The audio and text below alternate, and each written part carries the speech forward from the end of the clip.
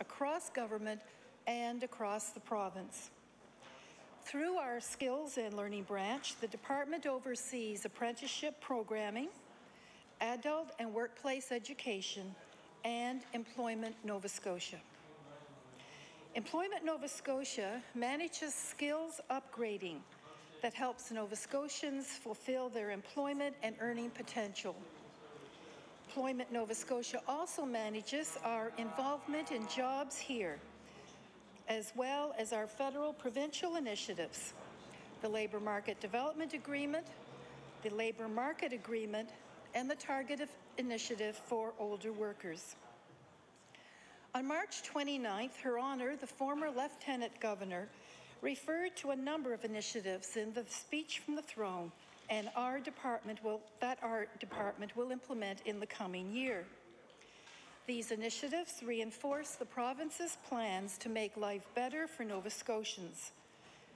This includes living within our means, creating good jobs and growing the economy, and maintaining a high-quality, affordable, and sustainable post-secondary education system.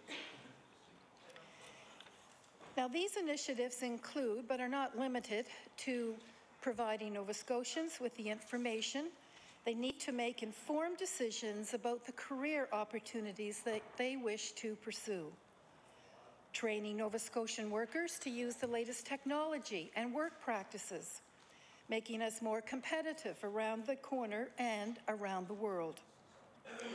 Continuing Nova Scotia's tradition of stable labour relations.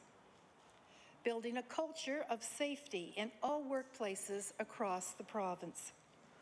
Improving our student assistance program, and keeping tuition for undergraduate Nova Scotians at or below the national average. Our department is a key partner in this government's Jobs Here initiative.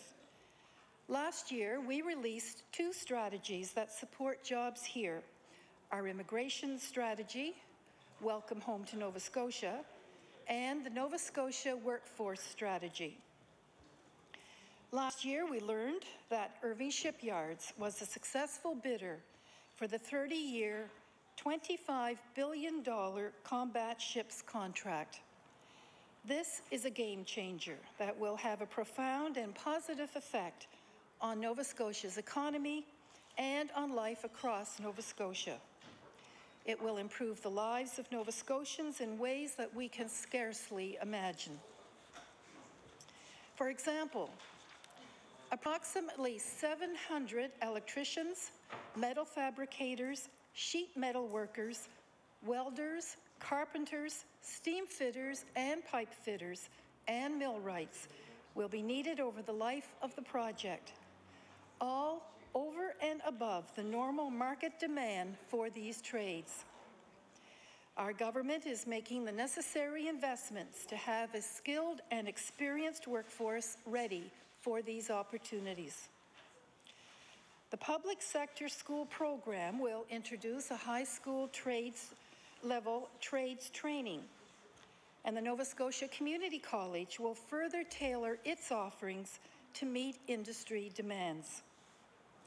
Where we do not have enough trained workers here at home to meet the demand, we are attracting the best and the brightest from across Canada and around the world to share in our good fortune.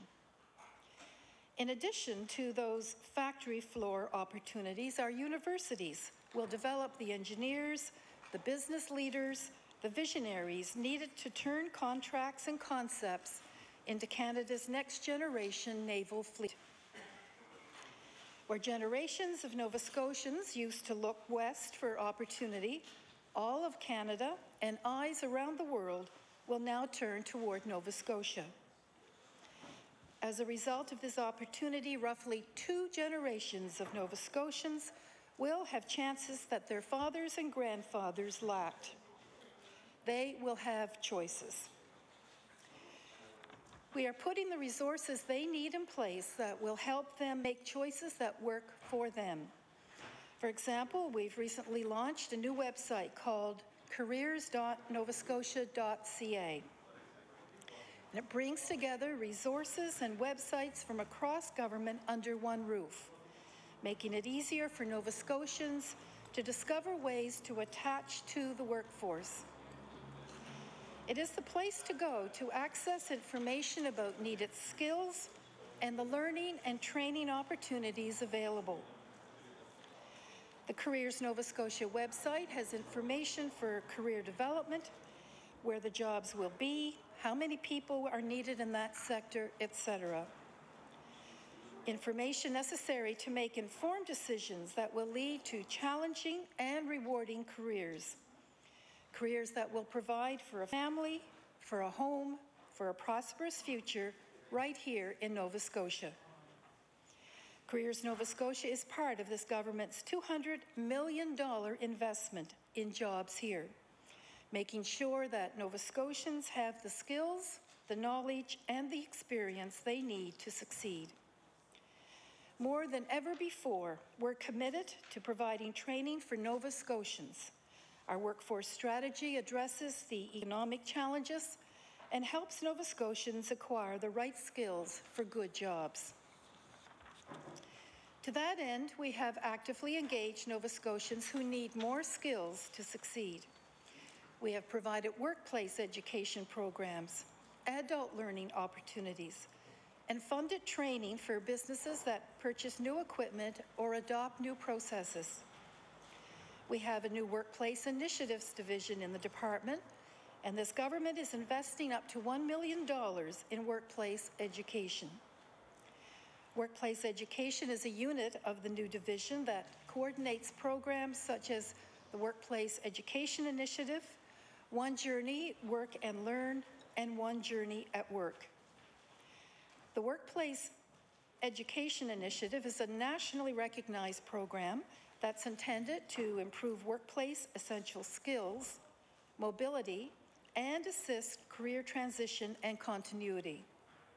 Workplace education is a flexible, partnership-based model which encourages government, business, and labor organizations to invest in education and training, cultivating a culture of learning within workplaces.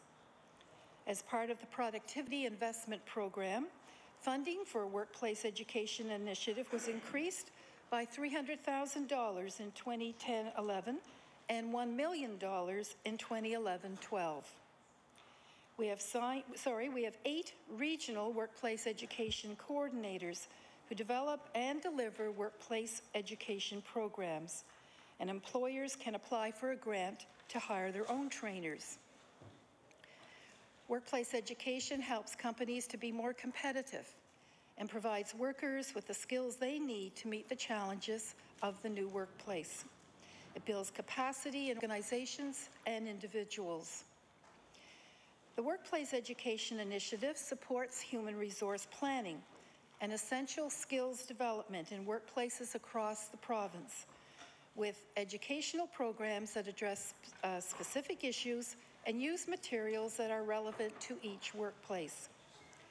Training takes place at the work site, usually during work hours. Workplace Education Initiative promotes learning at work and supports the development of a skilled, adaptable, and competitive workforce. By February 29th, the Workplace Education Initiative had delivered 195 programs and/or organizational needs assessments to 3,261 participants. That's more than twice the number of participants who benefited last year, Mr. Chair. Last year, more than 14,000 Nova Scotians got jobs after receiving coaching and other services through our department. Under our Workplace Education Initiative, we are increasing funding and the number of employers who can provide customized education and essential skills programs to their employees. The Workplace Education Initiative has had a broad take-up, with companies of all sizes benefiting.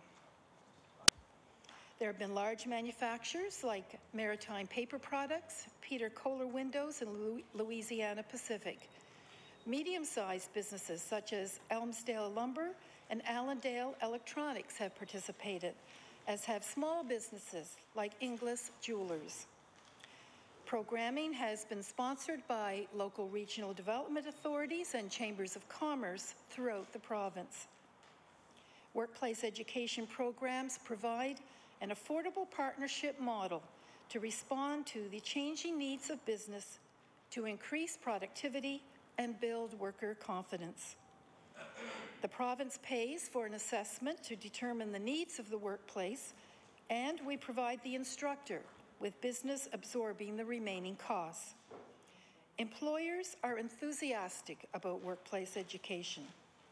Canada's favorite greengrocer, Pete Luckett, says, quote, "Workplace education worked with us to develop a training program customized to our staff. Employees who took part in the program are thrilled and can apply the knowledge to their work immediately," end of quote. Dan Clark of outerwear manufacturer Helly Hansen told us, quote, Helly Hansen transitions into new markets, developing our ability to adapt to change is crucial. Workplace education gave us the confidence to come to the change table, end of quote. Janet Thomas, Minas Basin Pulp and Power, says, quote, "People could relate to the material and bring it directly back to work," end of quote. Employees are also receptive to workplace education. Dan Francis from Pete's Fruitique says, quote, "It gave me a whole new skill that I could apply to the job," end of quote. Kevin Landry from the Department of Transportation and Infrastructure Renewal told us, quote, "A decade ago, I was a snowplow driver, and now I've earned my GED diploma, got a new job, and now I help other people reach their goals," end of quote. Kevin is now an equipment instructor and inspector with TIR. A large part of preparing tomorrow's workforce today is making sure that people possess essential workplace skills. This year, the Nova Scotia School of Adult Learning, NSAL for short, is celebrating its 10th anniversary. NSAL continues to offer tuition-free services for adult learners in English and French in more than 140 programs at 68 sites across the province. The services range from basic literacy to high school completion. Over the past 10 years, there have been thousands of enrollments and more than 4,000 graduates, a milestone to be proud of. We want to attract even more Nova Scotians to NSAL by increasing our marketing efforts and by creating a virtual school. The virtual school will make it even easier for Nova Scotians to access the skills and education they need to compete in tomorrow's job market.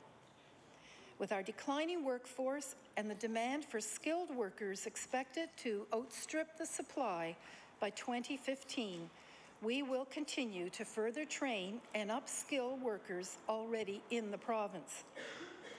And, Mr. Chair, our department has helped other departments deliver on their commitments. Take providing better health care sooner, for example. There has been a shortage of continuing care assistants, CCAs, in Nova Scotia. These dedicated professionals work in nursing homes, hospitals, and private homes, caring for our seniors. Through One Journey and Jobs Here, we have been able to meet the needs of the healthcare sector. The program is called LINK. Participants are interviewed and trained and then go right to work in the industry. By the end of their training, graduates earn their high school certificate and a Nova Scotia Community College certificate. Last year, we had 156 graduates of the program, all of whom had a job offer waiting for them. The success of these programs reflected in comments we've received from participants and employers. Marcilla Gale of Amherst is a CCA who graduated from the program. Quote, "Taking the CCA course has been the most rewarding step in my life," she says. "It not only improved my communication skills, but also my knowledge of what a CCA position is all about. I'd like to thank everyone involved for this opportunity." End of quote.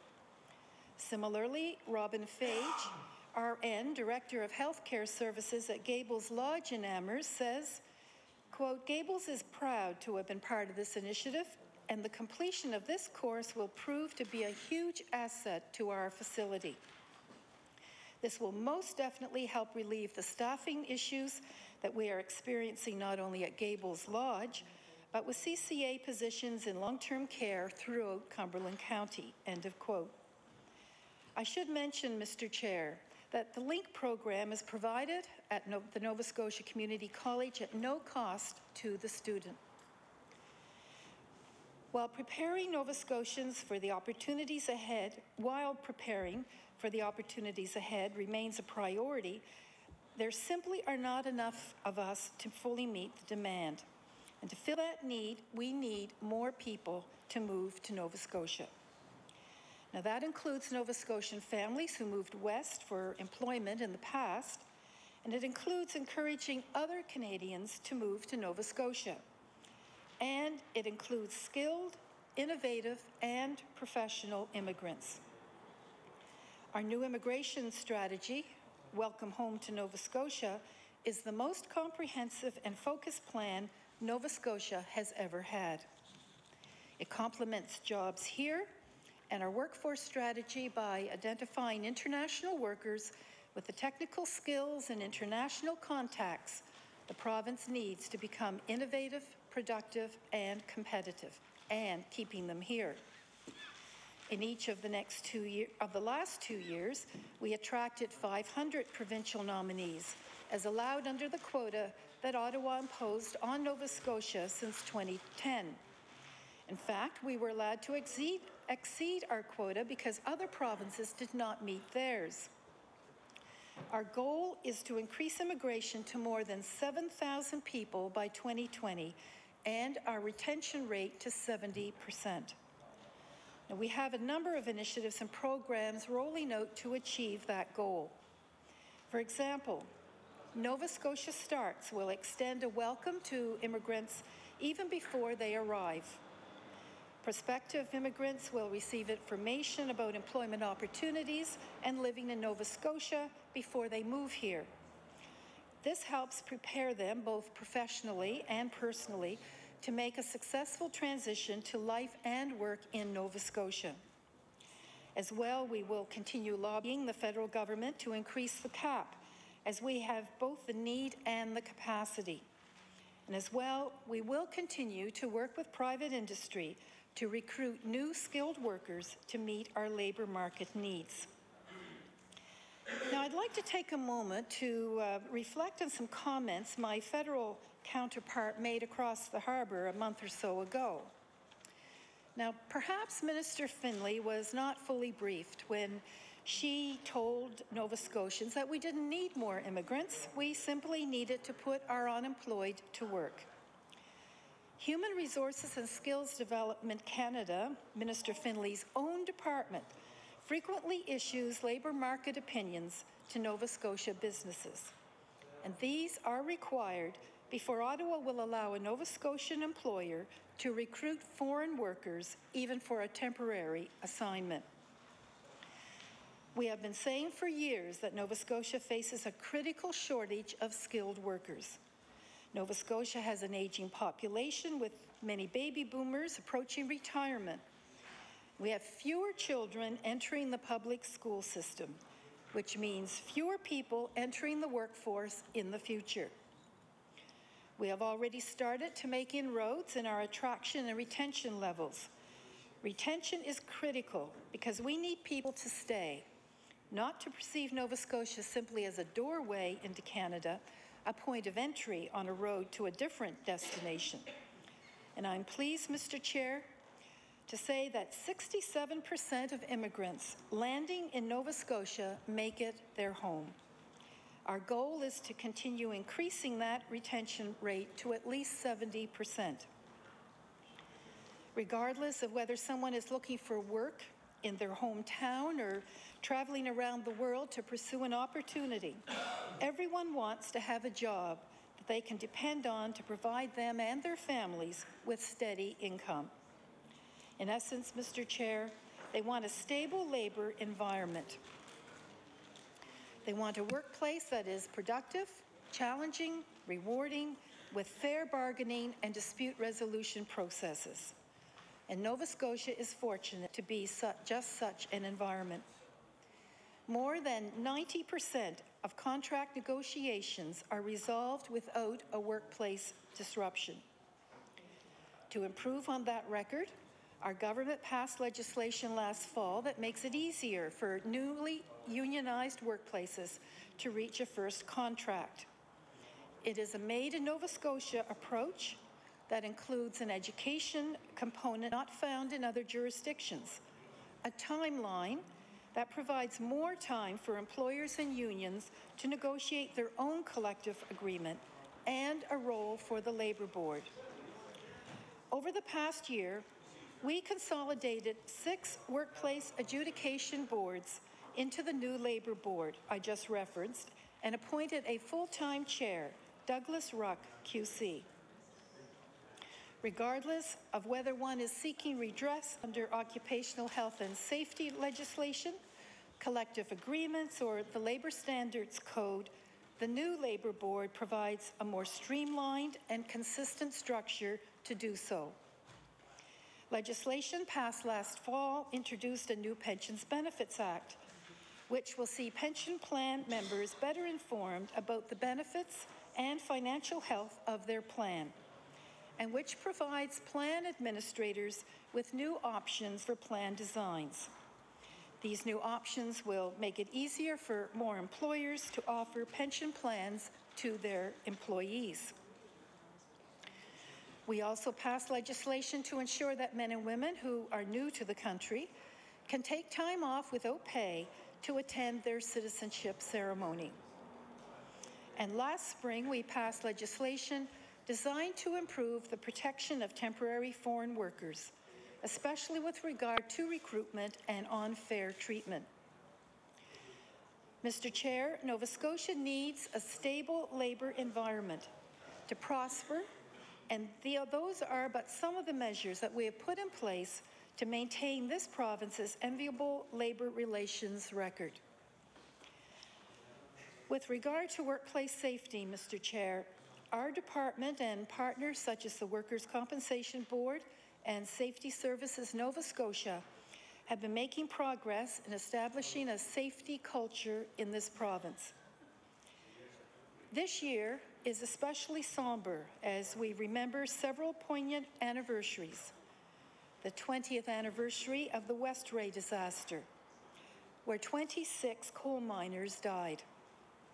The 20th anniversary of the McDonald's murders in CBRM, where 2 employees died and 1 was paralyzed. And the 30th anniversary of the sinking of the Ocean Ranger. While the Ranger was technically in Newfoundland and Labrador, it is a reminder to those currently working in our offshore energy sector.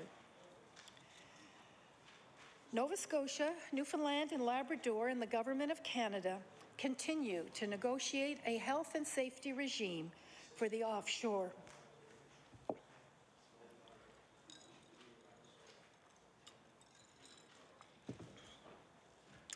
These negotiations have been going on for too long, and it is time to bring them to a successful conclusion before another life is lost. Regretfully, we had a very disconcerting start to 2012. To date, there have been 10 workplace deaths in Nova Scotia, 1 just this morning in Dartmouth, which we are investigating. We made the unprecedented move of issuing a news release early on this year, asking employers and employees to be more vigilant on the job. And thankfully, the alarming rate of fatalities has slowed. And that is excellent news, Mr. Chair, because we have otherwise been seeing a steady decline, not only in fatalities, but in time loss injuries. Injuries that are serious enough to make a worker unavailable for their next scheduled shift. More good news, we are seeing a general trend of employees returning to the workplace faster than before. On April 13th, I tabled the Workers' Compensation Board's 2011 annual report. And I'd like to share some highlights with you and the members.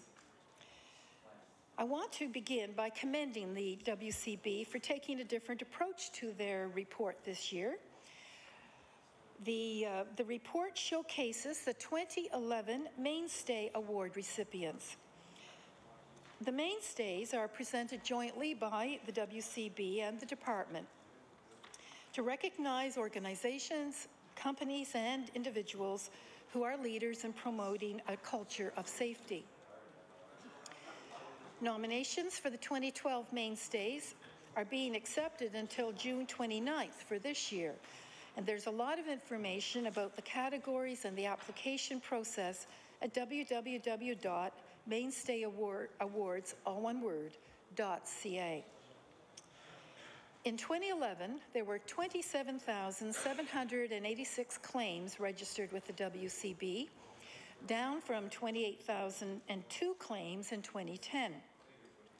And since 2005, the number of Nova Scotians who are injured on the job has declined by 27%. The injury rate dropped considerably in the construction sector, the fourth largest industry sector in Nova Scotia. The injury rate, a ratio of time loss claims per 100 workers, continues to decrease.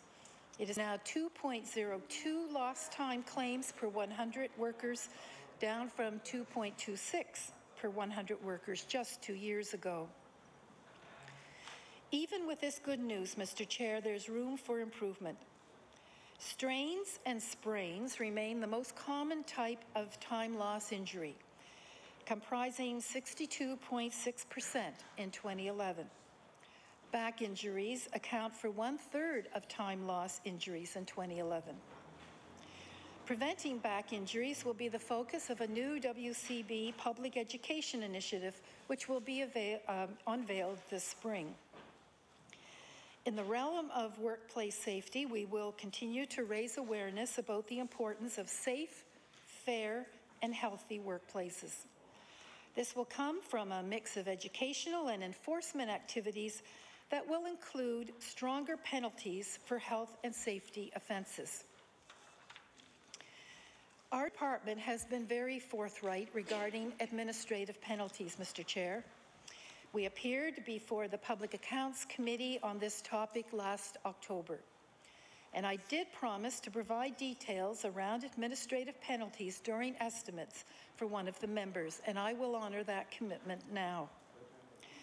Administrative penalties came into effect on January 15th, 2010 to accomplish 3 objectives. 1, to provide staff from Occupational Health and Safety Division with another tool to encourage compliance to existing laws. 2, to create a deterrent where there is a failure to comply with existing laws.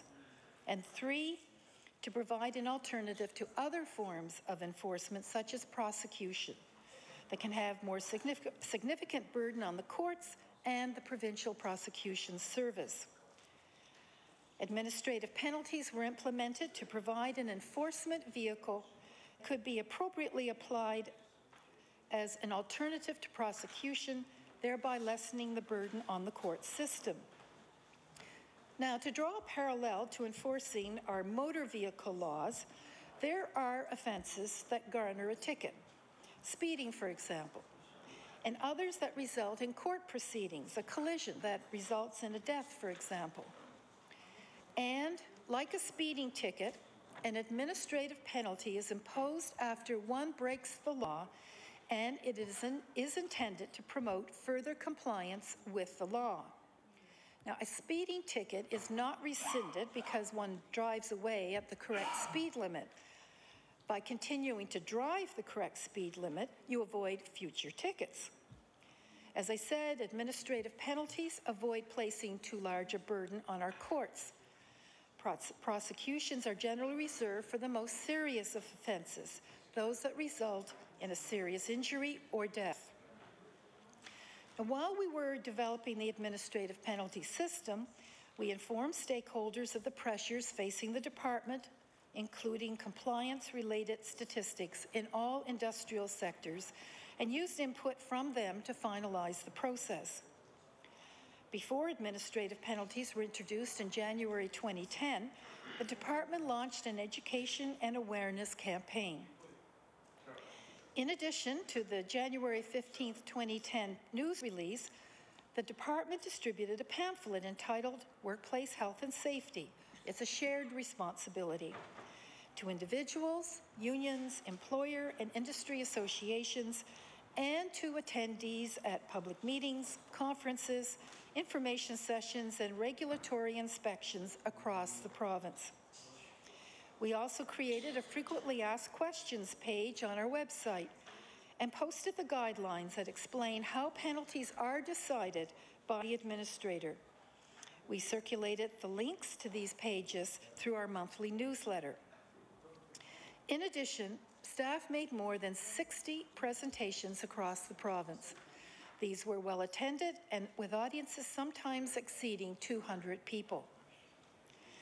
Administrative penalties reflect the internal responsibility system. That's the foundation of the Occupational Health and Safety Act and its regulations.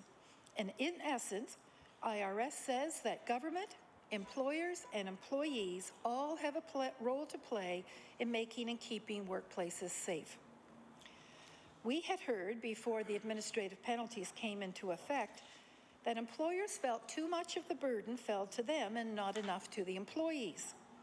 For example, beforehand, they could have been fined for not providing adequate training and protective equipment, but employees were not fined for failing to follow the employer's safety program. Administrative penalties are starting to address that. Administrative penalties are relatively new to Nova Scotia, having been in effect only 2 years and a bit. And we continue to monitor their impact on workplace safety and their efficacy, and we will tweak the initiative as need be. A quick overview of the process may be in order. And I have to say, I do get a lot of questions about administrative penalties, and I really believe that this detail is both timely and extremely relevant to every member in this House. So when an officer visits a workplace, possibly as the result of an injury or illness, perhaps because of a complaint, or simply as part of a standard inspection, she or he may notice situations that are not in compliance with the Act. They issue orders with which the business must comply in a specified amount of time. Some may be stop work orders, where an activity is suspended until a condition is met. That condition may be charged. Sorry. What is that? Oh, sorry. That condition may be changes to that activity or a requirement for an independent expert to inspect a piece of machinery, for example. And when the business addresses the order and comes into compliance, they must notify the officer of that fact. All those orders come back to the Department of Labour and Advanced Education, where an administrator reviews each one to determine if an administrative penalty should be issued. So to provide a consistent approach, one administrator reviews all orders that are issued based on established guidelines. We have posted those on our website so that employers and employees know what is expected of them.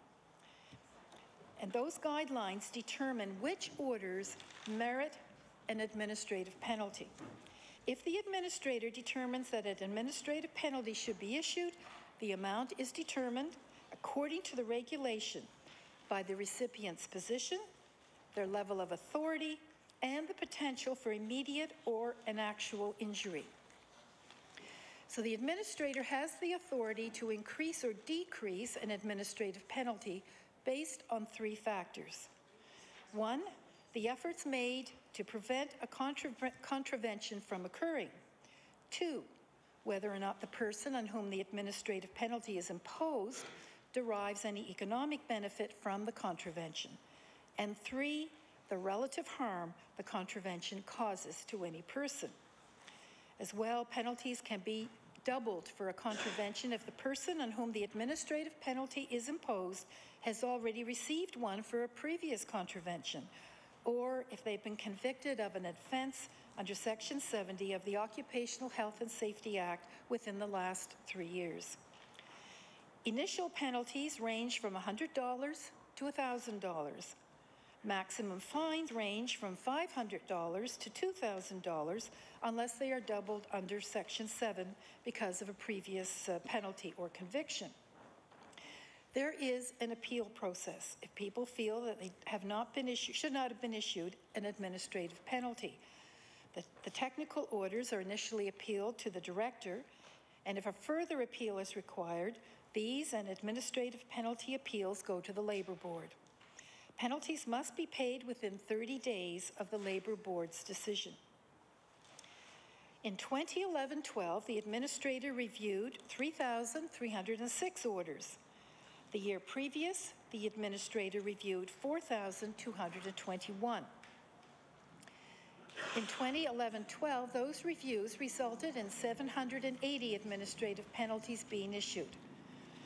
The year previous, there were 1,154 administrative penalties issued. So in 2011-12, about 1 in 4 orders resulted in an administrative penalty. The dollar value of administrative penalties, like their quantity, has declined. The value of administrative penalties issued in 2011-12 was $528,776. In the year previous, the amount was $649,496. Like most fines, the money goes to general revenues rather than being earmarked for a specific cause. General revenues fund most government programming, including safety initiatives. In closing on this issue, Mr. Chair, I will table a copy of the one-year review of administrative penalties tabled by my department last year.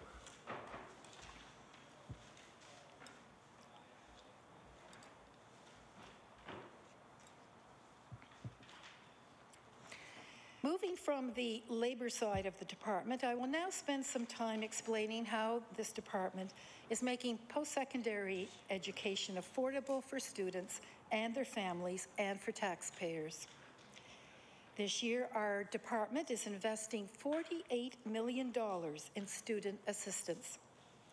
This complements last year's investment of $42.5 million. So over 2 years, more than $90 million has been invested to protect students from large tuition increases, to reduce the amount of student assistance that graduates must pay back, and to overall reduce student debt. This year's investment includes $5.5 million in new money to further address unmet need and to increase the grant portion as students had requested. We will release further details in the coming weeks. Their student debt will be reduced to a maximum of $28,560, thanks to Nova Scotia's first ever debt cap. Over 4 years, students will be able to earn up to $13,600 without seeing a reduction in the student assistance they receive. But that is not all. We have taken steps to make our excellent university system affordable for students and for taxpayers. Affordable for students by rolling tuition back and then limiting tuition increases. Fee increases must be justified beforehand. Our efforts to make a university education affordable do not end upon graduation. The province administers a graduate retention rebate that reduces the tax bill of recent graduates. In this sense, recent is a relative word because the benefit continues to be available for 6 consecutive tax years. Under the graduate retention rebate, grads can receive a tax credit of up to $15,000 for university graduates and $7,500 for community college graduates over 6 years. Each year, the province makes assumptions about the size of the graduate pool that is eligible to receive the credit and about the take-up rate. The pool of graduates is cumulative since they have the year of graduation plus the next 5 tax years to take advantage of the credit. The graduate retention rebate was implemented in 2009, and the province estimated 5,880 graduates could claim the graduate retention rebate and approximately set aside $7.8 million for the rebate. The Canada Revenue Agency has told us that 2,810 tax filers claimed some or all of the credit. The take-up meant a $3.9 million tax savings for recent grads. Excuse me.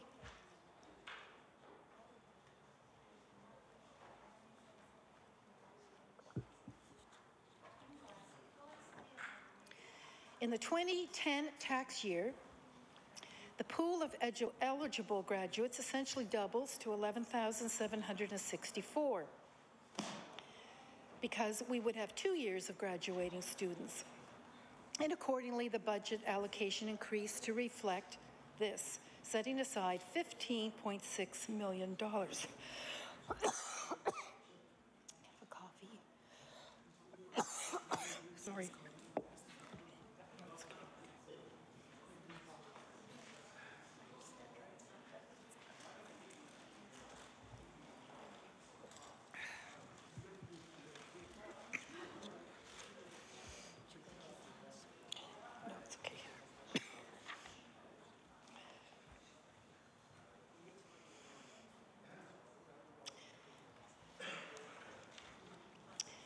To continue, the preliminary count on number of filers claiming the credit in the 2010 tax year as received from CRA is 3,530, and the tax savings for grads totaled $5.3 million. It may be higher because we won't receive CRA's final data for a while. The 2009 and 2010 take-up was lower than estimated.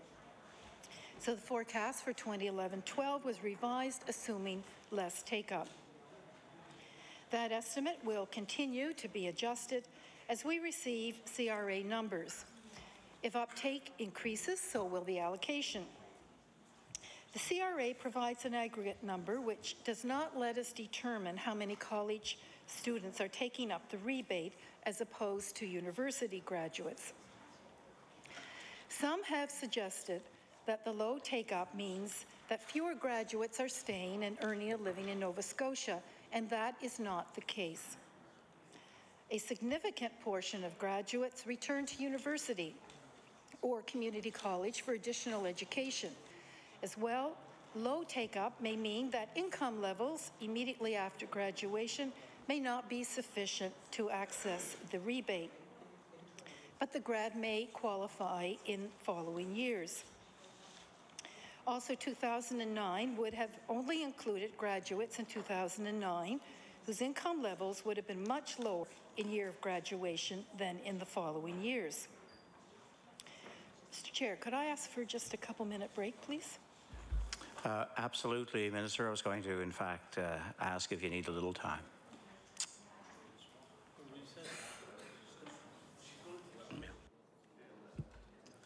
We will take a few minutes recess for the Minister to look after her coughing spell here.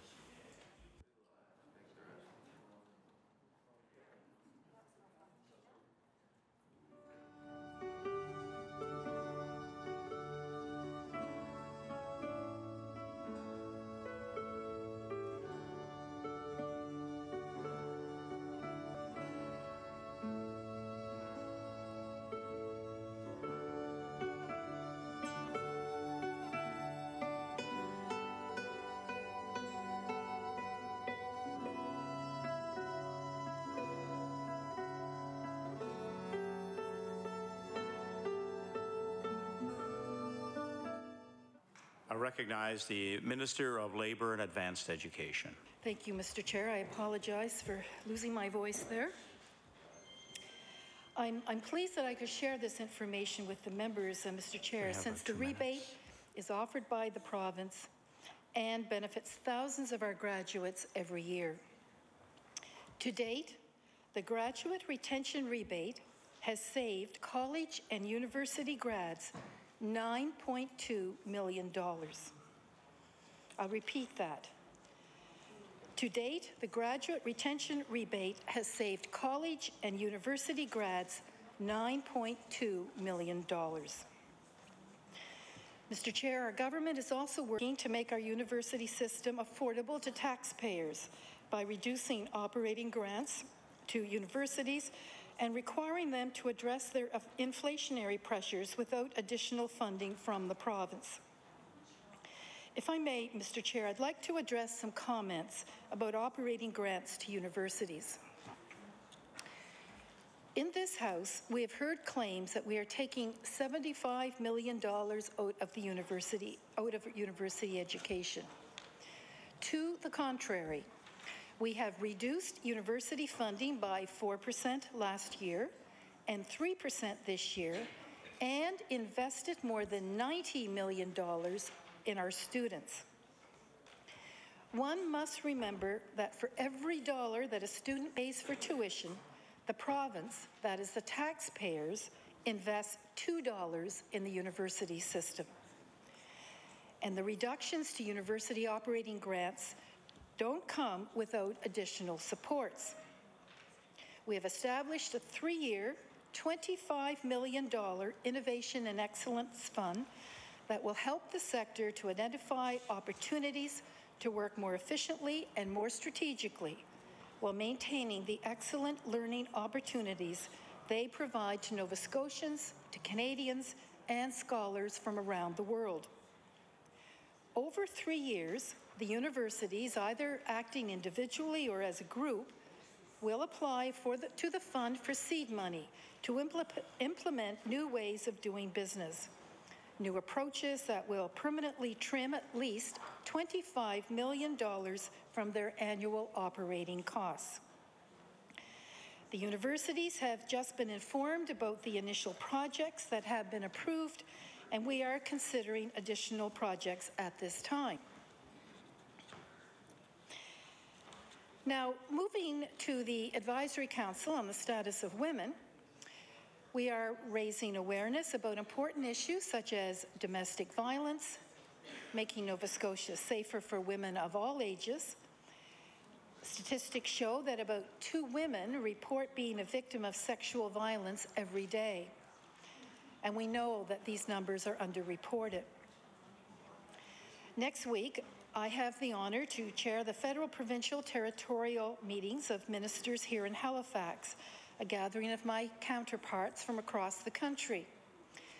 And that meeting leads into a 3-day conference of the Canadian Coalition of Women in Engineering, Science, Trades and Technology, CC West for short, that explores all of the accomplishments and opportunities available to women in those fields.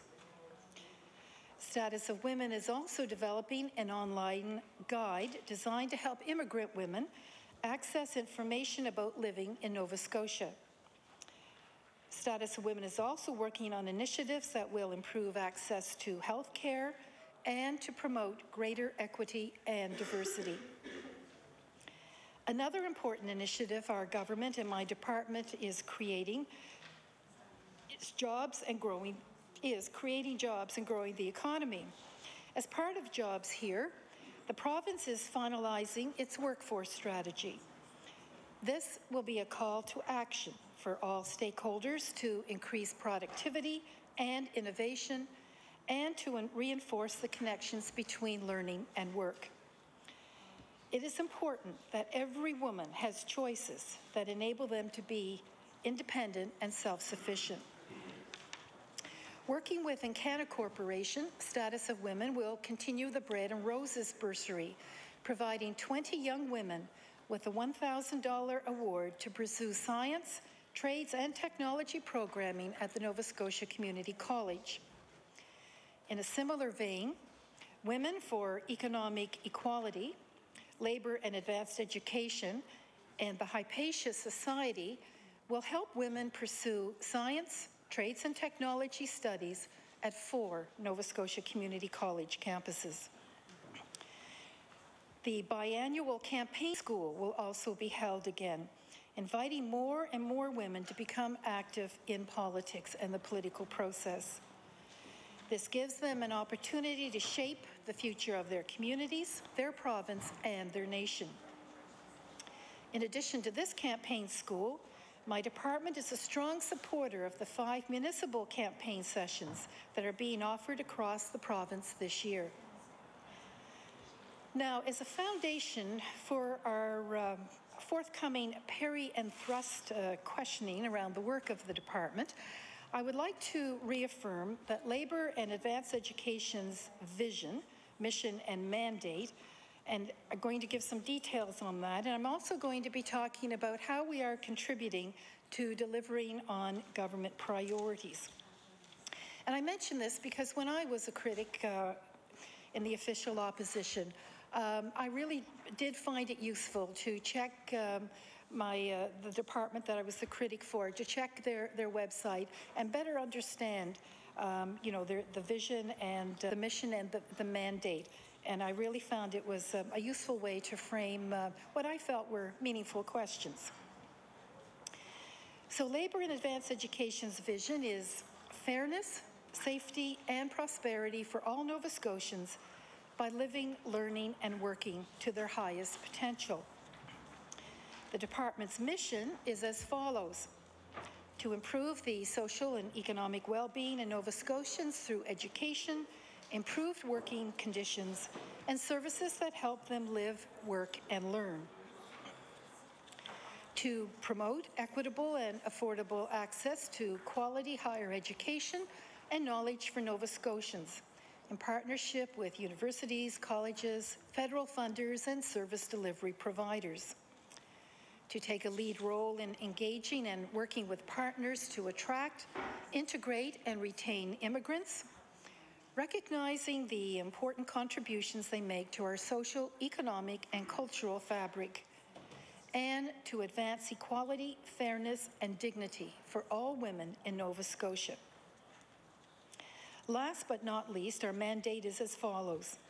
The Nova Scotia Department of Labour and Advanced Education works to develop a competitive workforce by making strategic investments in people, programs, services, and partnerships.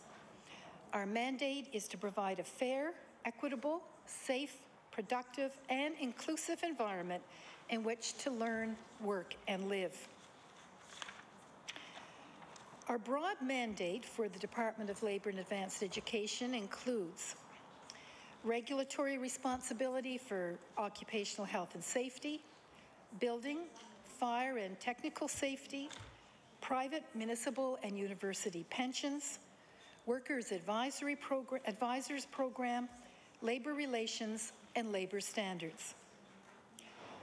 Improving access among Nova Scotians to labour market information, employment services, and learning programs that support their labour market attachment and growth. Strategic action is taken to help all Nova Scotians prepare for, find, and keep employment, and to meet the needs of Nova Scotia's labour market.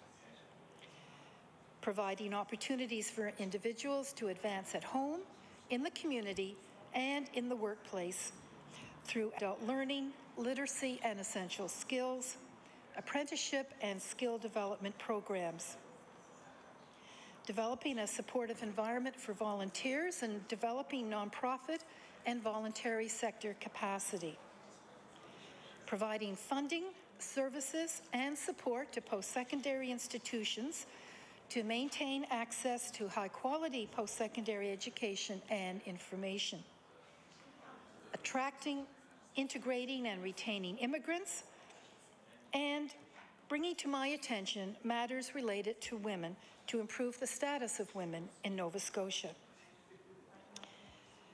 With regard to government priorities, the department is helping to helping the province get back to balance through initiatives such as the labour market programs support system, technology that enables a common system and business practices to administer programs and services, and streamlined modern legislation.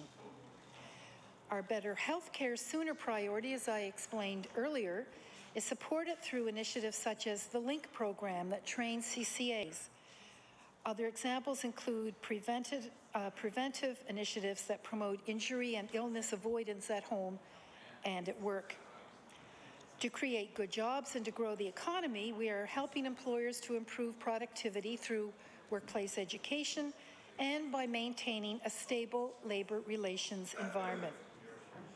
We are reviewing the apprenticeship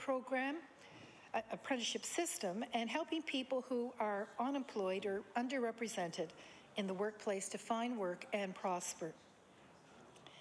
The performance measures that my government, the members here, and all Nova Scotians will use to measure our success are laid out in the 2012-2013 Statement of Mandate. With regard to workplace health and safety, we want our time lost claims to be at or below the national average. In 2011, Nova Scotia was at 2.02 claims per 100 workers, while the national average was 1.9 claims per 100 workers. As well, we want to see that the average duration of time lost claim to be at or below the national average. So in 2010, Nova Scotia's average was 98 days, and the national average was 69.8 days.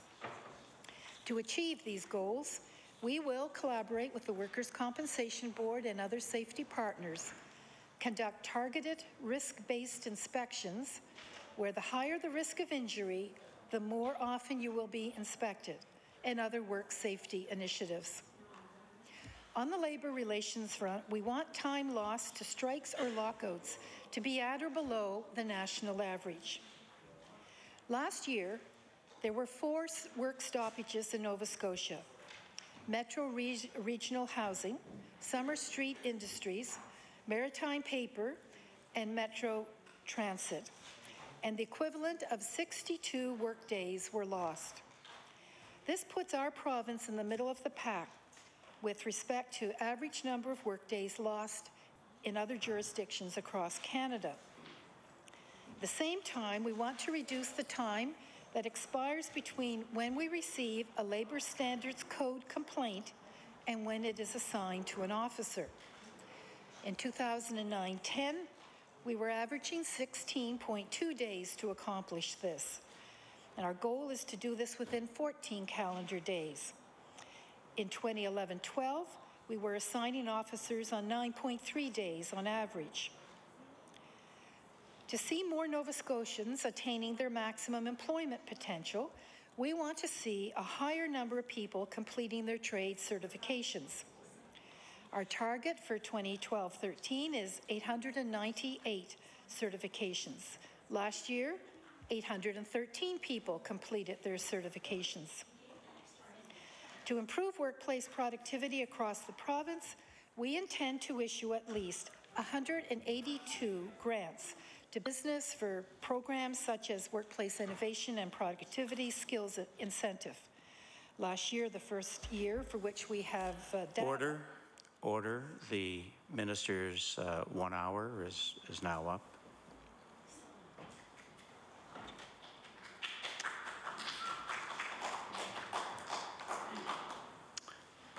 I recognize the member for Yarmouth. Thank you very much, Mr. Chair. Minister, thank you very much for your comments. Thank you for always treating the subject matter of your department with a very real sincerity and respect in this House. I always appreciate that. It's obvious that you care very much about the different sectors that your large department covers, and I think you've displayed some very real and helpful competencies in managing your portfolio. So congratulations on that. That doesn't mean I'm happy with everything, okay? So let's just be clear. we don't have very much time until estimates finish up. So I'm going to start with some questions around post-secondary education. That's a subject that's pretty near and dear to my heart. And then maybe if we have time, we can move to some other stuff. Hopefully, that's more in tune with the labor aspects of your portfolio. I think it's important to give credit where credit is due, and this department has brought in some positive measures when it comes to addressing the issue of postgraduate support for students. The student debt cap being one of them. I think it's important and helpful to recognize that Nova Scotia had I think some of the highest debts in the country, and to have a debt put on that, I think is a positive step. And that's something that I know former student leaders used to advocate for back in the days when Dennis Cochran was the DM in the department. Anyway, there still is questions around tuition, though. I know I still hear from student groups and parents in my home constituency and other parts of the province who are worried about the increasing cost of tuition. I know that there is an MOU in place for another year, I think for the duration of this fiscal year, that will keep tuition increases at no less than 3%, I believe, for Nova Scotian students.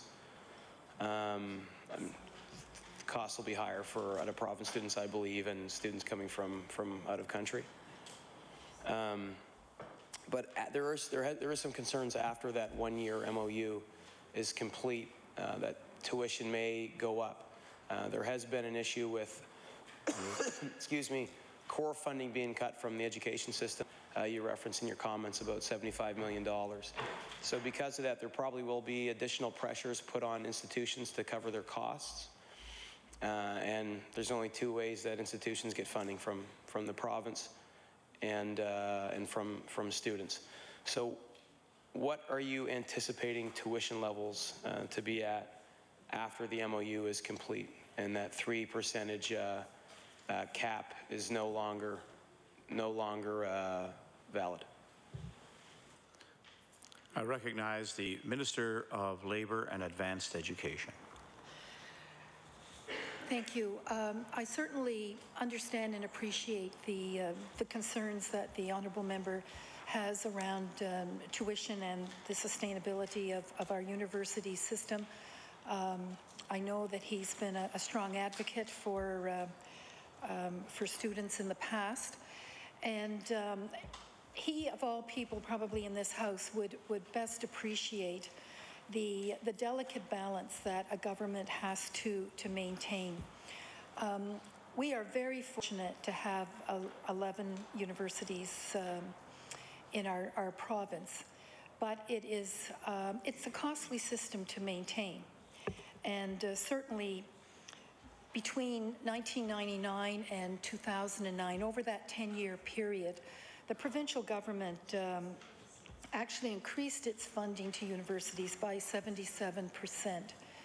So that is a trend, a pattern that during a recession, considering a small province that we are, with our limited tax base, that's an impossible situation to maintain and sustain into the future. So here we are trying to protect all our institutions, knowing that in their various regions that they are the economic engines for the economy, but also for the cultural and social activities, and they're very much prized by those communities. So aside from the value that they add to Nova Scotia in terms of being institutions of education and learning and research, the economic impacts that they have in their regions are very, very important. So government is trying to maintain those institutions in their communities in a way that both recognizes their strengths, builds on those assets, but recognizing that every service delivery operation in this province has to operate differently and more efficiently into the future in order to protect that infrastructure across the province. At the same time, our government has maintained that we feel very strongly that Nova Scotians should be able to afford to go to both community college and university. And so we have committed, both the Premier and myself in this chamber have said that we are trying to protect as much as possible the ability to keep tuition for Nova Scotia undergraduates at Nova Scotia universities at or below the national average in terms of tuition. And you know, you've clearly identified that universities have limited numbers of revenue sources, and certainly through the Memorandum of Understanding, the presidents have committed to reviewing all those various factors that determine the ability of viability, I should say, of their institutions. The reason that it makes sense to, in a year or two, to actually review tuition is because, as you can imagine, when tuitions were frozen and then capped, universities were at different points in their cycles. So some were quite high in terms of programming, tuition for their programs compared to other universities in the province. Some were perhaps you know, at the low point. And so perhaps there needs to be some reset there. Even within an institution, you know, we're hearing reports that some programs you know, have very low tuitions compared to others offered in the same university. So I think all the presidents are saying is that they just want to look at those situations and, you know, whether there's any adjustment. We have been quite clear that we want to maintain for Nova Scotian students attending Nova Scotian universities, taking undergraduate degrees, that we stay at or below the national average.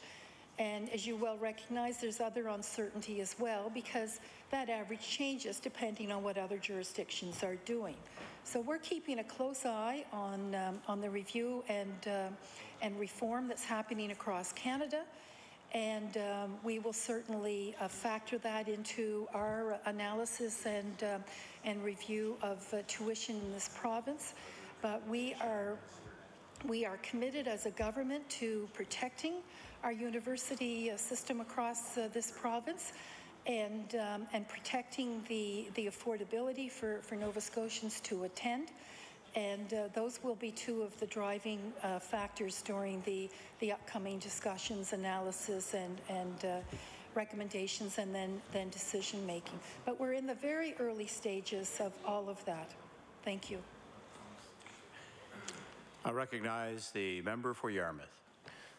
Thank you, Mr. Chair. Before I ask my next question, I just want to make a quick point. I appreciate that we're doing our best to keep tuition for Nova Scotian students attending post-secondary education institutions in Nova Scotia at or below the national average. But if we want to be the university capital of the country, which we've talked about before, and really pull in all the real benefits of having such a vibrant post-secondary sector, I think one thing to consider is to look at tuition costs for out-of-province students, because we have a real opportunity to recruit bright and skilled people from other parts of the country to come and train here, and hopefully afterwards stay and join our workforce and maybe build families here and become Nova Scotians and contribute to the economy here. So that's just another thing I would hope the minister would consider is that. So in terms of where we're at with the tuition question, from what I understand, the MOU is non-existent after this fiscal year. Is it complete after this fiscal year, or is it next year? There's 3 more years, but the tuition level in the MOU is only 3% for this fiscal year, right? Tuition is only capped at 3% for this year. So what, the question, I guess what we want to know is there an expectation from your department that tuition will go up more than 3% the year following that cap is completed? I recognize the Minister of Labour and Workforce Development. I have no idea what's going to come out of the discussion in 2 years' time on, you know, whether there needs to be any change in tuition. But I'm telling you, and we've been very clear about protecting the cap. The cap is for the 3 years of the tuition. So the discussion will happen, but it won't. Any changes won't take effect until after this MOU is finished. I just want to remind the honourable member as well that tuition is the same for out-of-province students as it is for in-province students. Except for the professional programs and international students. So if, for example, if you're from New Brunswick, you come in and take an education program at Mount St. Vincent, you don't pay more than a Nova Scotia student does taking that program. So it's just been clarified that the 3% cap on tuition is in place for the life of this MOU, but that the discussions and analysis and research for future considerations will happen during the life of that memorandum. I recognize the member for Yarmouth. Okay, thank you, Minister. I realize it's perhaps too early to speculate what tuition levels will be, but one thing that is happening now is ancillary fees are also going up on campuses. I remember when I was at St. Mary's, I don't think it was that long ago, but we had deferred maintenance fees coming in, athletic fees, a lot of other different fees that that aren't linked directly to tuition costs, but are being put on students. And when universities lose funding, and I mean universities have lost about $75 million in core funding over the course of the last 2 years as a result of this government's education cuts. Universities will go to those ancillary fees to increase their revenues in very specific and particular areas. What mechanisms are in place in your department to ensure that ancillary fees are regulated and fair, and that the real cost of educating, not just tuition, is staying at a competitive level and one that's fair for students and their parents? I recognize the Minister for Labour and Workforce Development.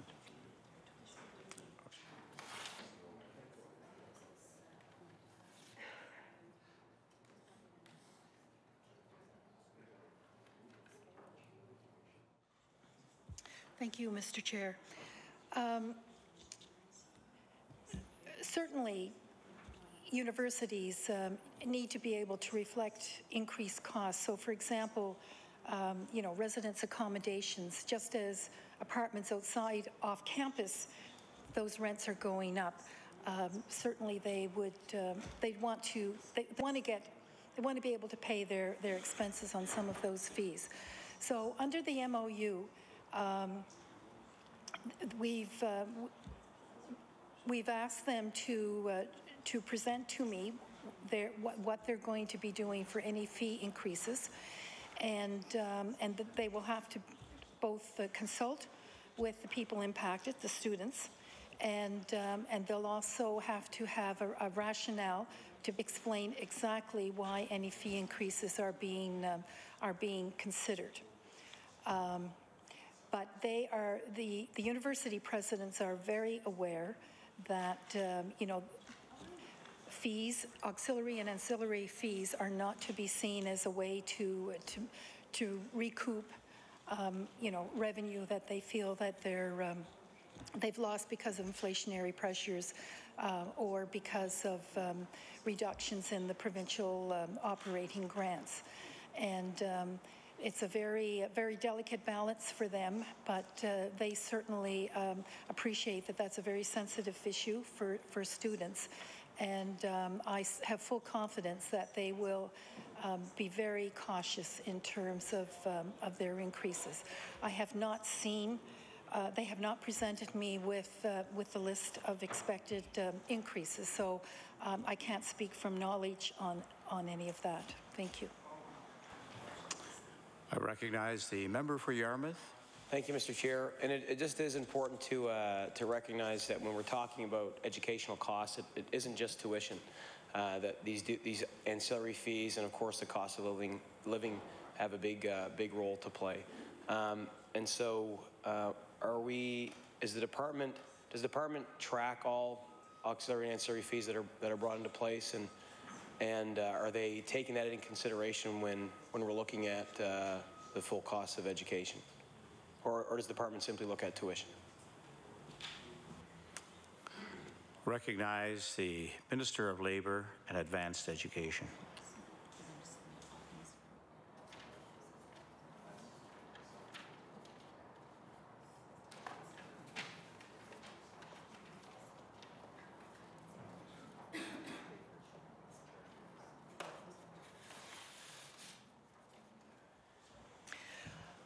Thank you, Mr. Chair. I've just been reminded that at the most recent meeting with the presidents, they were reminded that they have to present any increases in auxiliary and ancillary fees to me and the department, with an explanation of the consultation that they have done, with a full rationale for why the increase is necessary, and that will be reviewed by my officials and myself to ensure that that they're not making money off of any of those services, nor the students. That it's not, as I said earlier, it's not a way to recoup any other lost revenue. So they are in process. They're starting to put that package together, but it has not been presented to me yet. Thank you. I recognize the member for Yarmouth. Thank you, Mr. Chair, and thank you, Minister. Back to the issue around tuition. The Minister said that for out-of-province students coming here, the tuition cost was the same. I'm just curious because I know that the Minister said that tuition for Nova Scotian students attending here in the province is at or below the national average. But overall, tuition for undergrads in Nova Scotia is above the national average. And I think there's only 2 provinces that have higher tuition than us in terms of undergraduate education. So if out-of-province students are paying the same as in-province students, and in-province tuition levels are at or below the national average, why are our tuition levels, according to Stats Can, above the national average? I think they're above by about $300 or so. Recognize the Minister of Labour and Advanced Education. Thank you, Mr. Chair. The information we get from Stats Canada isn't a nice, tidy package, because they don't separate out necessarily in the information we get. We have to go further down into the weeds to separate out out-of-province and in-province students, and students who are in graduate programs. So we have to do further analysis to get that average. So if you just take what comes from Stats Canada, that's not the information that we're working with, because they include other students in there, students who are in graduate programs. I also just want to remind the honourable member that Nova Scotia is actually the first government to extend its provincial bursary to out-of-province students at university. It's not as much as the bursary that we give our own students from Nova Scotia, but we were the first province to extend some benefit to out-of-province students in terms of bursary as well. So we feel for a small province supporting 11 universities, and considering the economic times and the restraint we're under, that we are being quite fair to out-of-province students, and also, we're trying to attract them, because as our youth numbers decline, we certainly want more and more students to come. the money they spend in this province is important to our economy, and as well, it's a way to get them integrated into our families and our communities and our cultural and economic jobs and whatever, and they're more likely to stay and live and raise their families here in Nova Scotia. So it's a win-win, but we have to take a balanced approach because of the challenging times we're in. Thank you. I recognize the member for Yarmouth. Thank you, Mr. Chair. So the challenge remains that when it comes to recruiting out-of-province students, that there are only 2 provinces that have higher tuition levels in their undergrad than Nova Scotia, and that's even worse when we look at according to StatsCan, and when we look at graduate tuition levels, we're the highest, I think, by a pretty substantial amount. Universities really becoming the new high school in terms of need for skills and training to gain meaningful employment in the workforce. And more we're seeing that graduate studies are important in terms to important for individuals in order to have the skills they need to work.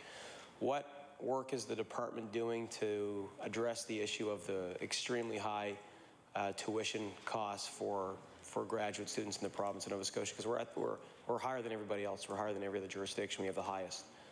So what are we doing to address that issue? Recognize the Minister of Labour and Advanced Education. Thank you, Mr. Chair. I just want to correct something the honourable member said about only 2 jurisdictions having higher tuition. I mean, obviously, for Nova Scotia to be at or below the average means that there are more jurisdictions with higher tuition for undergraduate. When we pull out and measure Nova Scotians and undergraduate programs in Nova Scotian universities. Regarding the cost of graduate tuition, graduate programs in Nova Scotia, I can't say that I have a lot of personal knowledge or experience on this, but certainly in my discussions with various university presidents and vice presidents of finance across the province, they say it's very competitive across Canada, and they are able to market their programs and attract a number of out-of-province and international students because of the quality of the graduate programs that they're able to offer. And if I may be allowed a little reminiscence here, I remember about 15 years ago, friends of mine in Calgary they and their daughter checked universities right across Canada, and they ended up sending her to Acadia, even though I think at the time it had the highest tuition in Canada because of the, I think it was called the Advantage program, where they had they had laptops. It was in the early days of using that as an integral technology within the classroom.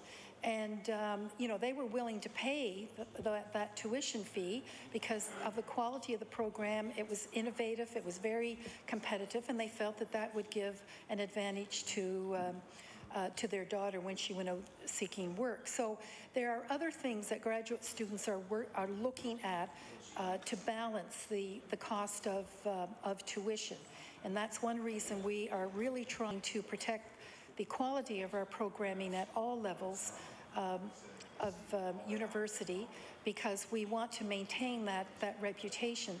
Certainly, a number of our Nova Scotian universities market their programs, their product, if you will, right around the world. And I think one of the reasons we're getting such huge increases in our international student numbers is because there's an international reputation to Nova Scotian universities, including their graduate programs. So that has never been identified as a concern by the universities. They're proud of what they do. They know that they have wonderful, excellent programming, and it's just a matter of getting that information right out to the world, and the students will come. So they pay attention to what each other does in terms of tuition right across Canada, and they're certainly not going to price themselves out of the market. Thank you. I recognize the member for Yarmouth. Thank you, Mr. Chair.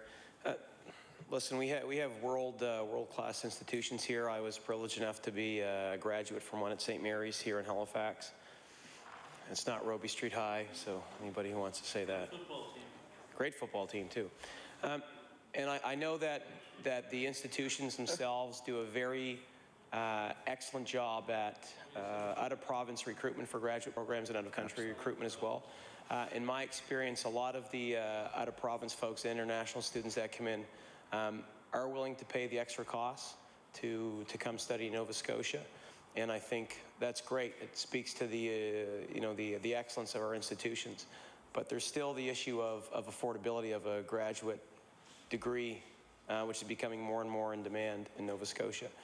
And based on my experience, a lot of the folks that are engaged in the graduate studies, a lot that come from out of province, a lot of them come from the higher income levels, family income levels. And what I think we need to do is have our graduate studies program be affordable for all students, no matter what their financial means are. I think that needs to be a goal in our province. And the fact is that we have the highest graduate tuition costs in the country by a large margin. And I think that we need to do a better job of, first of all, identifying the necessity around graduate education. It's becoming more and more needed. We want to have an innovative and creative workforce. We need to have young people that are able to pursue postgraduate studies. But I think we really do need to take a look at the high costs of pursuing a graduate study here in Nova Scotia and start to address that, because we don't want our young people not going, or anybody not going, because it's not affordable. Back to the question around the MOU and the partnership that's involved in reviewing the tuition policy. One of the concerns that's been brought forward by student groups, I know both official student groups that represent post-secondary students here in the province, ANSA, the Alliance of Nova Scotia Student Associations, and the Canadian Federation of Students Nova Scotia, is that there will be no student representation on that group that will be reviewing the tuition policy. And so my question to the minister is, why, after students were involved for so long, well, I guess not that long, but a number of years under the previous government and then this government, in the MOU discussions, why have students been excluded from the discussions around tuition? I see that as problematic because they represent the demographic that is most impacted by tuition increases, and they represent their families and their parents at those meetings. So my question is, why were students excluded from that partnership that will be reviewing the tuition policy? Recognize the Minister of Labour and Advanced Education. Thank you, Mr. Chair. The student representatives from the student organizations have met with both the Deputy and the Premier and myself on a regular basis, and they have raised this issue. And it's certainly been explained to them that they are not excluded from the process. In fact, it's built into the Memorandum of Understanding that there will be regular consultations with students. As we get into the more specialized work groups under the MOU, it made sense to have the relevant vice presidents involved on some of those work groups. Certainly, I would say that student organizations probably have more input and more meetings with government over the past 3 years than they've ever had in the course of their history. And not only do they have the physical meetings, but we take what their advice and their input very, very seriously, and it's often used to adjust, you know, the outcome of our decision making. So we certainly value their input, and always agree to meet. If we don't initiate it ourselves, we agree to meet. So there are regular meetings, all levels of government. They will have numerous opportunities to have input on these issues, and you know, I would say that I have a very good working relationship with the executive members and executive directors of both those organizations, and they're, you know, I think we've got some very good individuals on those executives. They take these issues very, very seriously. I'm amazed at the extent of the research and analysis that they do. And we have some very productive discussions, and they are influencing what is happening through government and affecting all universities. So, you know, I make no apologies for the extent of the consultation that is currently underway with the student organizations, and you know, I'm very pleased. You know, they, as I said, they have taken it very, very seriously. Thank you. I recognize the member for Yarmouth. There are some questions around what consultation means, even in terms of the language used in the MOU, around you know, auxiliary and ancillary fees. That you said it stated that they need to consult with student groups. It's not clear what that means, if it just means having a meeting with a student union president or an executive director, or if it means that there needs to be a plebiscite on campus or a vote on campus to actually, you know, make sure that happens. Because, you know what, student groups have been consulted a lot. I remember when I was a student leader, we had excellent access to the previous government and to members of all parties. I remember some good meetings we had with the now Minister of Transportation and folks in all three parties. But you know what, I think it's important to define what that consultation means and to ensure that it's done in a way that's meaningful and gives a real voice to students who represent their families and parents, because I know I've been consulted on things before and given my opinion, and suggestions were never included in a final document. You know, that can be the case with this. A university can go talk to their student president and say, what do you think of ancillary fees going up? And the student president will say, well, we don't want it to. It tends to be the case that they're going up anyway. So I think it needs to be a meaningful consultation process whereby the opinions expressed by student leaders who represent a lot of people and a lot of voters in the province are taken seriously in a very real way and in a tangible way. And specifically with this tuition review policy partnership, the student voice has been removed from that committee officially. I realize that the minister does have a great working relationship with student groups in the province. I don't doubt that.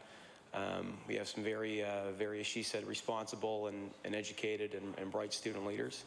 But the fact is that, you know, having a meeting with you is one thing. Being on the official body and having a voice represented there that is choosing where the province is going to go with tuition is completely a different thing entirely. And they have been excluded in a very official way from that process.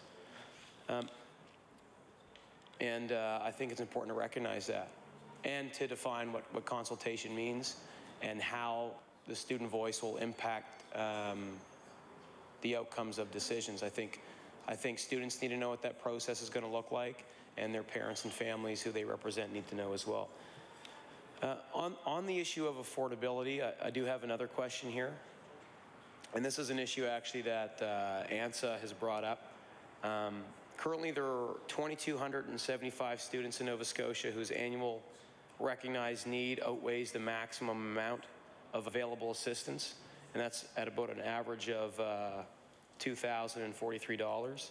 So what is the government doing to address the issue of unmet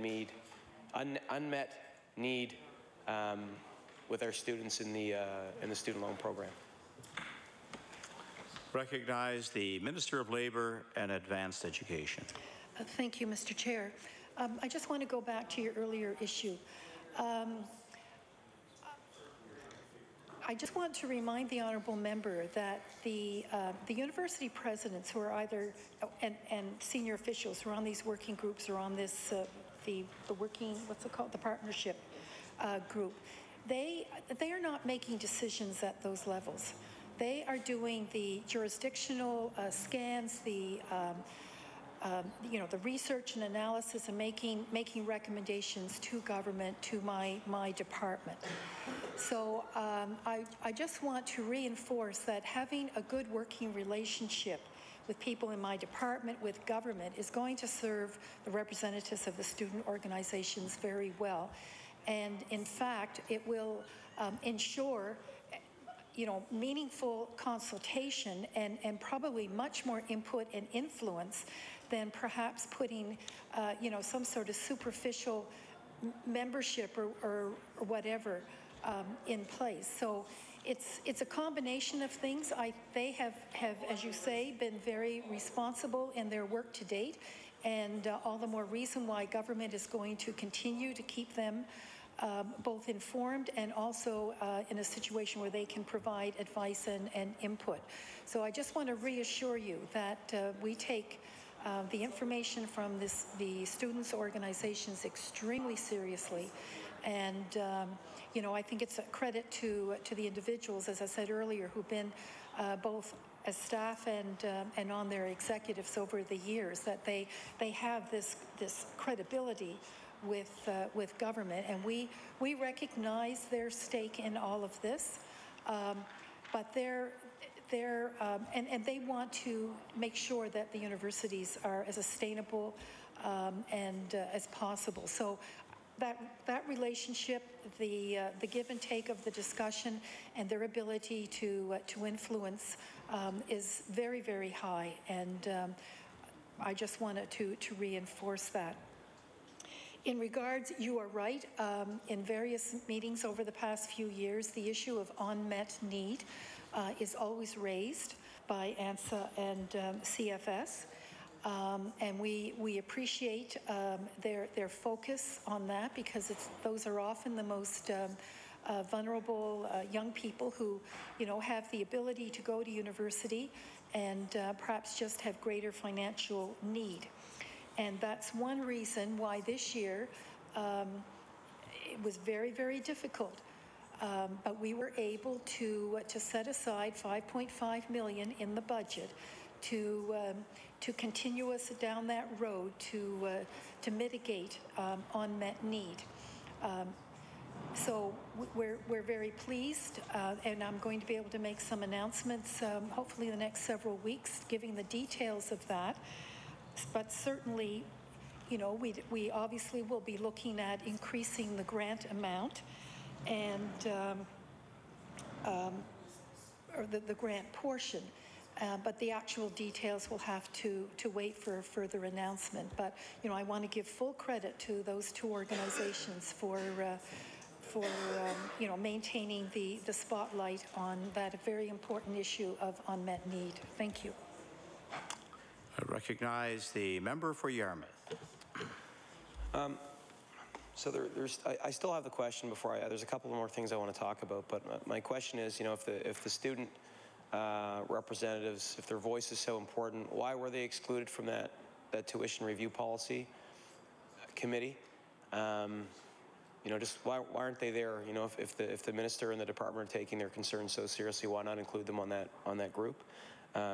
Especially considering they were involved in previous MOU discussions in recent years. And so I guess I'll just ask that question, then we can move on to a couple more things. Yeah. I recognize the Minister of Labour and Advanced Education. Thank you, Mr. Chair. I don't have all the details, but students will be involved on some of the working groups, but I'm not in a position today to say which ones. I just want to remind the honourable member, and I think he would appreciate this. This is a period of extremely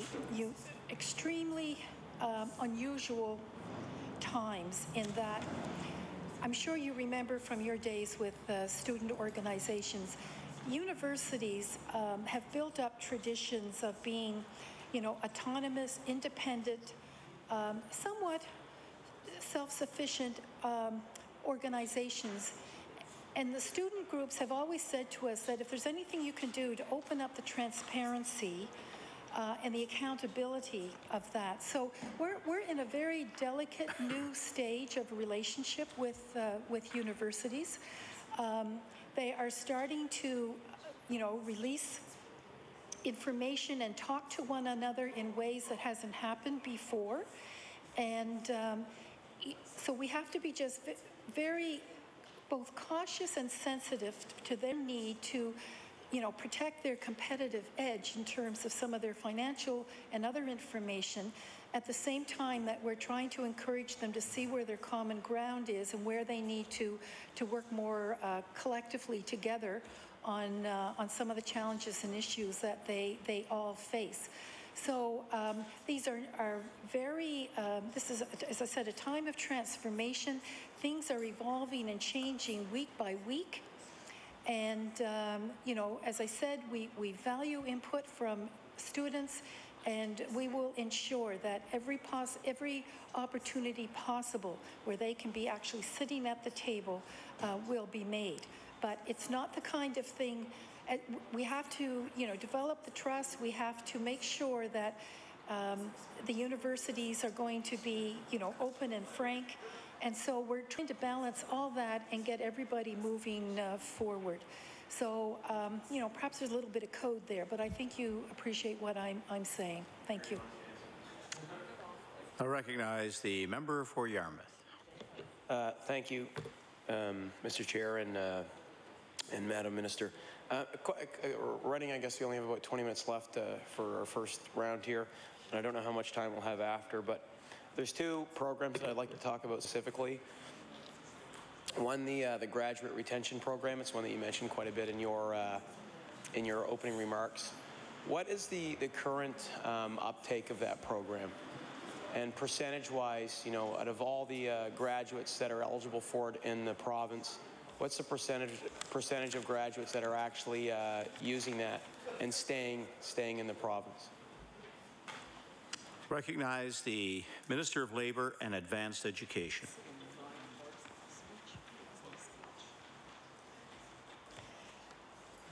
Okay, I'm going to fill in a little time here while we find the relevant parts of my speech. You have to recognize that the graduate retention rebate is a tax rebate that's run out of the Department of Finance. So it's not something that I work with on a regular basis. But because of its relationship, obviously it was going to be a topic raised here today.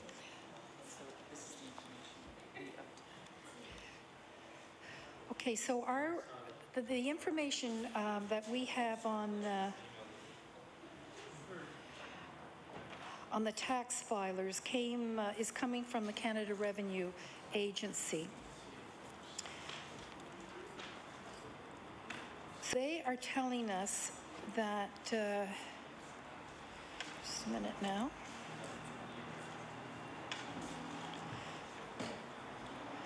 that 2,810 tax filers claim some or all of the credit. And that in the 2010 tax year, the pool of eligible graduates essentially doubles to 11,764, because then we have 2 years of graduating students. So I believe that's the last information that we have from CRA. And I mentioned in my opening remarks some of the reasons why there may be an initial delay in people taking advantage of it, but it's still available because it's over, I believe it's a 6-year period. And certainly we are doing, across government, we are doing our best to make sure that graduating students are reminded of that opportunity, and we'll be putting additional efforts into and resources into getting that information out to everyone. Thank you. Recognize the member for Yarmouth. Thank you, and thank you for sharing that information with us. So 2,810 people use that graduate rebate. And if it's possible at a later date, if we could get the information on what percentage of graduates that is in the province, would we be able to do that at another date? Maybe provide us with some information from the department, just to clarify, because that's a you know, I've tended to be pretty critical about post-grad rebates. The uptake tends to not be as high as we'd like it to be, and I think that was reflected in the fact that I believe the department just shifted the budget. It looks like a cut to the graduate retention, but I think it's just, I think what it is just to more reflect the uptake. I might be on it. It looks like a cut when you look at it from a budget perspective, but really I think what the department did is just shrink the budget line because the uptake wasn't exceeding the original budgeted amount. So I think that's the fact that you had to shrink the budget line for this program in particular, I think is an indication that the uptake might not be where we want it to be. And also in terms of addressing, I know key priorities that the minister has said that her department has, affordability and accessibility. I don't think a program like this helps you do that, to be honest, providing the support on the back end. It usually goes to folks that are going through the education system anyway. I don't know how many people are actually staying in the province because of it. It's hard to track.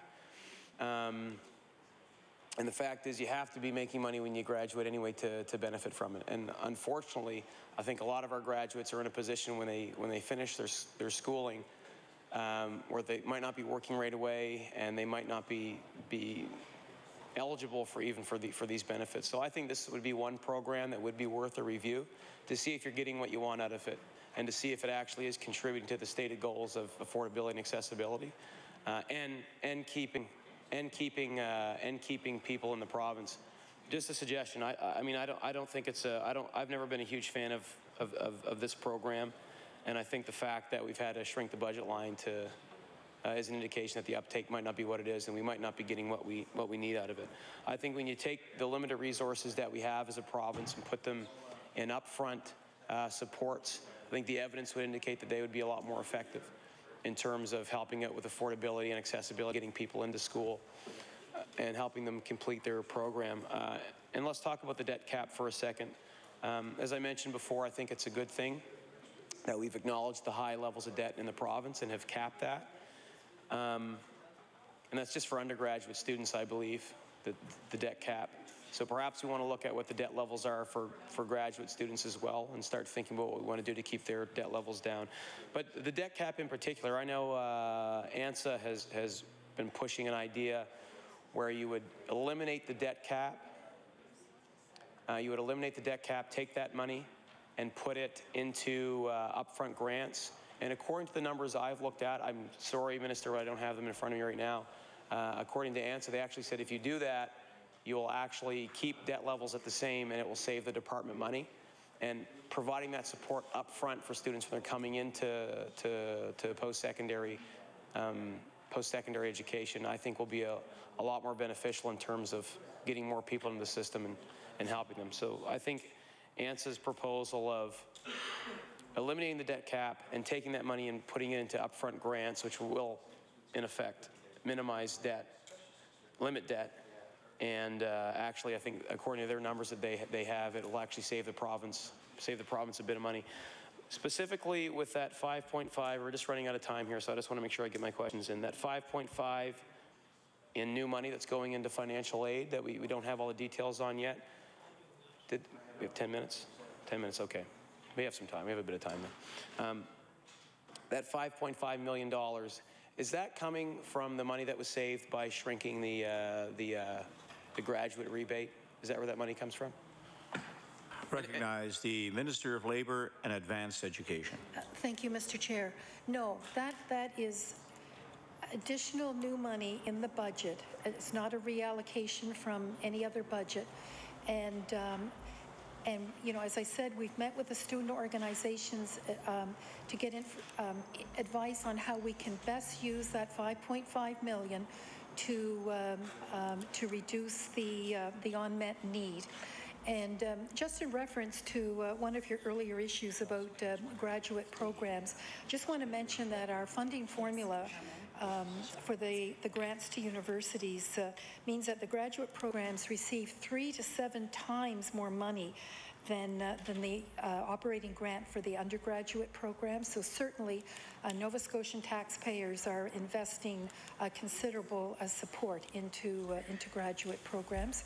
But and I just want to mention on the graduate tax rebate, that is more of a graduate retention, worker retention initiative than meant to make university more affordable. And I've said a number of times before that as a government, we have to be looking at the menu of supports for both students and graduates and workers in this province. And, you know, we have to balance what we have available. So by providing the graduate tax rebate, you know, we still have to do things to, as you say, to make university affordable and accessible to students, but they're not in competition with one another. Excuse me. And we are trying to make strategic investments in all the different areas. Thank you. I recognize the member for Yarmouth. I think it is worthwhile to do a review of that program to see if we're getting our bang for our buck out of it. I know, I forget when that came in, but I remember it has been pitched as, you know, we'll make your education more affordable by giving you money back after you graduate if you stay here. And I just don't know if we're being successful at actually keeping grads here. I don't know if there's ever been a study done. I just think it's worth the department's resources to take a look at it and see if having funds through this graduate retention program is actually meeting its intended goals. And that's just it's mostly just a personal opinion on graduate retention rebates. I don't think they work as well as we pretend they do. I guess just before we leave this subject, I just again want to emphasize that I believe cutting the $75 million out of the core funding for institutions is going to create affordability troubles for students and their families. I know that the department has allocated some resources into having back-end supports in place to cap debt and of course to give a rebate when you graduate if you're going to stay here. But when you take money out of our institutions, it's going to affect them in a few very real ways. One, costs are going to go up to students and their parents and families who help contribute to their education. It's going to put extreme pressures on institutions to meet already tight budgets, especially with power rates going up, and that's going to affect ancillary and auxiliary fees. And so I do think that I think the department has done some positive things in terms of providing supports with some affordability measures. I think we can do better, to be honest, and if we think outside the box a little bit. But I just think it's important to emphasize again how that cutting to the core funding will just add significant cost pressures on institutions that then will be felt by students and their parents. And that will also affect the quality of education that we're giving in the province. And so at a time when we want to be thought leaders in the country, where we want to be the capital for post-secondary education in the country with so many great institutions, eliminating very vital funding to those institutions, I think, negatively impacts our ability to reach those goals, to have a quality education system that are centers of innovation, and to make sure our post-secondary systems are at an affordable the tuition levels are at an affordable rate. Quickly, I don't know how much time we need on this subject, but NASCAD has been a topic of conversation that's come up quite a bit in question period. And I know the Minister of Transportation and the member for Upper Sackville Hammonds Plains today, when I mentioned that the department might be not as supportive to NASCAD as it should be, said that they were. So my question is just, is the department supporting an independent NASCAD model and providing them the appropriate amount of funding so that they can exist in that independent state as they have for all the years that they've been in existence? The Honourable Minister of Labour and Advanced Education. Thank you, Madam Chair. Certainly this government is supporting NASCAD as an independent institution. And I just want to remind the honourable member that the province actually contributes over 62% of NASCAD's operating budget, whereas some of the other universities get as low as 30%, and they make up the difference with their own fundraising, tuition, and whatnot. And when you look at NASCAD compared to other arts colleges and universities or across Canada, NASCAD receives more funding per student than any other art school in Canada. So over the last 3 years, we've put in $6 million additional dollars to NASCAD in order to allow them to meet their budget. That is unsustainable, and we are asking NASCAD and all universities, just as we are asking every government department and every other publicly funded body in this province, Nova Scotians can't afford to fund how things are structured and how services are delivered the way they used to. We don't have blank checks in this province, and so we're asking everyone to evaluate and review how they do their work in order to allocate as much money as possible on the frontline services and on programming for students. So this government has been very, very supportive of NASCAD. It's actually celebrating its 125th anniversary this year. And, I think there's huge interest, motivation, and commitment to provide another 125 years for NASCAD. But things have to be done differently, and I'm very, very pleased that the senior officials, the other stakeholder groups, students, faculty, support staff, and the Board of Governors seem to be working together to recognize that they have to change the way they do things in order to maintain quality programming and their international reputation. So if anything, this government has been more supportive than previous governments, but it has been recognized that their premature move to the Port campus created a structural deficit for them, and they've been trying to make up lost revenue ever since. And so we're all working together to safeguard that institution. We value, fine arts education in this province. NASCAD is an institution that we're extremely proud of, and I'm really, really pleased that everyone now seems to be working together to move it into the next phase of its operation. Thank you. The Honourable Member for Yarmouth with half a minute. Oh, wow. One of the main issues I think that NASCAD has faced is the current funding formula doesn't necessarily reflect the actual cost of delivering some of the programs that they deliver. And I know that's a problem at other institutions as well.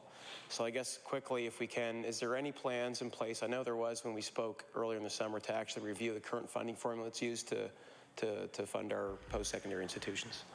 The Honourable Minister of Labour and Advanced Education. Thank you, Madam Chair.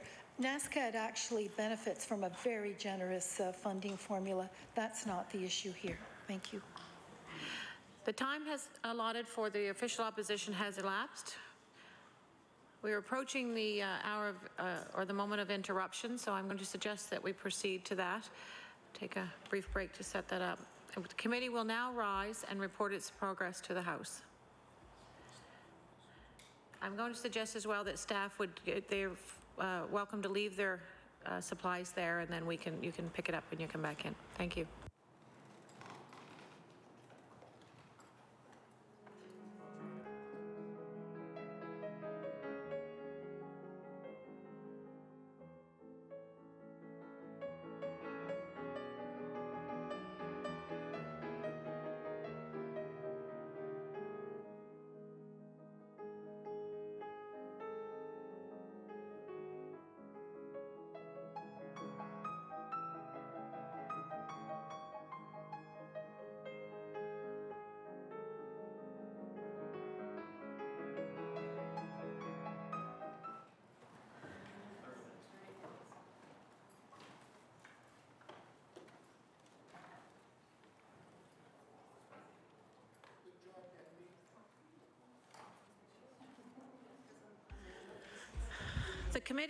The chair of the Committee of the Whole House on Supply reports.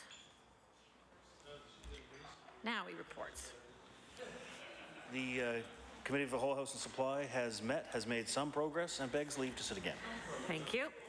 We've reached the moment of interruption, and we will now proceed with late debate. The motion is under Rule 5.5.